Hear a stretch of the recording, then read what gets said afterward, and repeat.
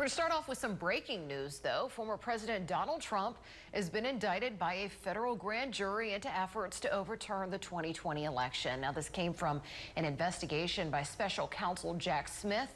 The charges were that the former president conspired to defraud the country he used to lead and attempted to prevent the peaceful transfer of presidential power to Joe Biden. The former president's reportedly been informed of his indictment, and this is the third time Trump has been criminally indicted. Smith charged the former president in the classified documents probe in June, and a Manhattan grand jury charged him for business fraud in March. He's pleaded not guilty in both cases.